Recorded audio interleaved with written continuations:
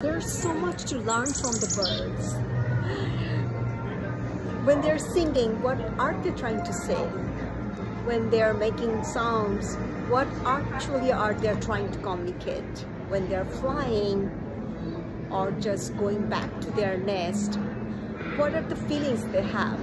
Scientists around the world trying to understand the meaning of these songs of birds.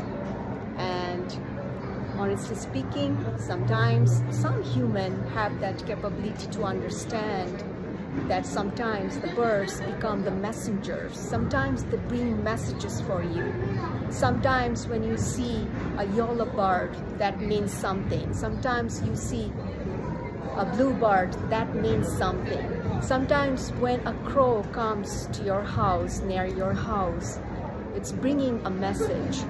Isn't that such a great mystery of this nature, that the birds are connected to our emotions, to our human senses, that they become the messengers?